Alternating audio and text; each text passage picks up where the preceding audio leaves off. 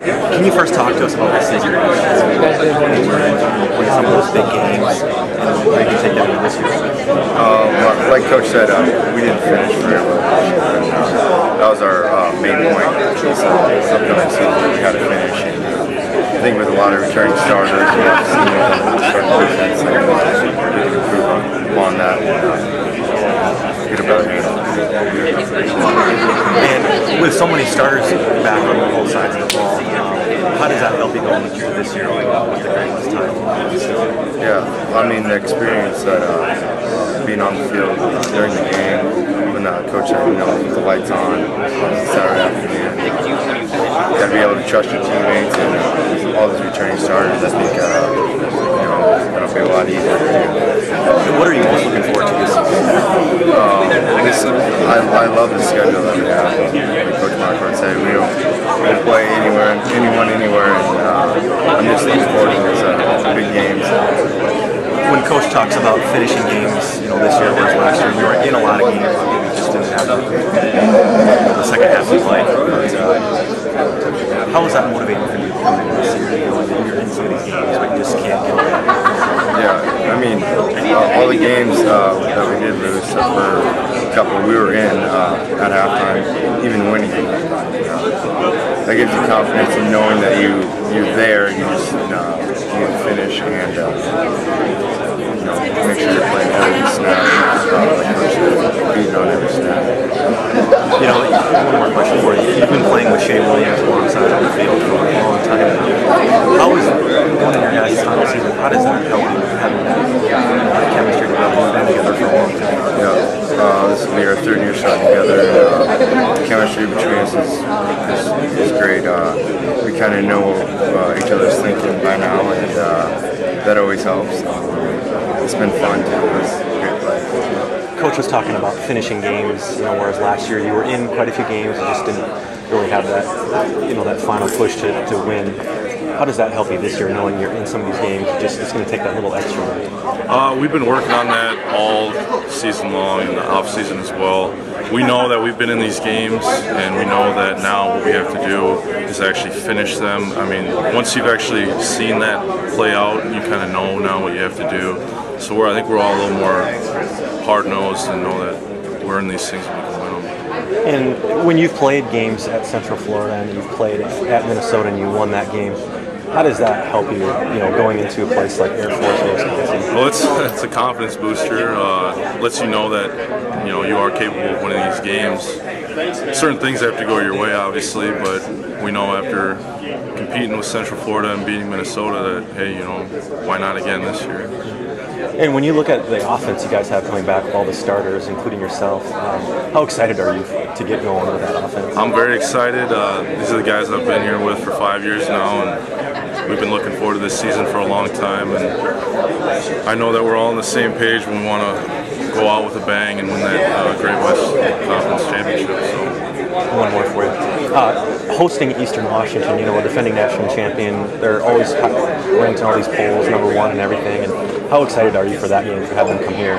That is, as soon as I saw that on the schedule, I was very excited because I know that's kind of like a measuring stick for us. If we can beat, the #1 team, what that says about us. And I'm just glad they decided to come to the Dome because I know they're in for a rude awakening. So.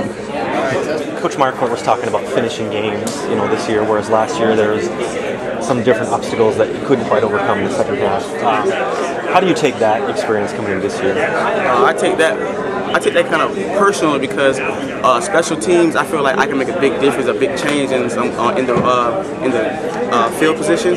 So I feel like when me getting a big return, like getting us past the 50, sometimes I see myself as like trying to be super explosive, like get us way past the 30-yard mark, 50-yard mark, so our offense won't have a short time to score a touchdown. So I feel like we can finish the game. We just got to stay hard. We got to these 2 days, and now in practice we do a fourth quarter session where we can't we just can't give up. Like it's like we just can't give up. It's so hard for us to because we have trouble finishing in the second half.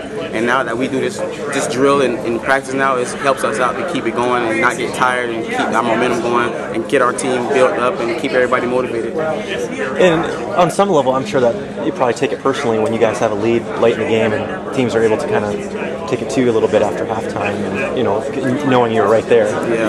Yeah. See, it was tough, especially North Dakota State game. It was in their home. They was ranked. We was ranked, and we went in the game confident. It was like we was up like a touchdown, and we came back out, and they kind of just, I guess they went in and did a couple coaching changes and came out and they were scoring touchdowns. Ever since that game, we took it kind of personal. We tried hard, but we're never. The year before last, we were never used to going in at halftime, winning and coming out losing. So it was a big thing for us, and we kind of like that was our big change this summer. We tried to bring in an extra couple drills that help us out for longer, to stay in the game longer for the whole game, because it seemed like everybody in the paper was like, we're only a first half team, we can't finish. So now we're taking that personal and we want to change it up this year. And with that offense, with everybody you have come back on offense, how does that help that? Oh, that helps a lot because everybody knows the offense, everybody knows what to do. With me, I played more of a special teams last year. I rotated in, but this year as a starter, I'm in a slot position. So now I want to make a big difference. I want to be the new guy that come in making big plays,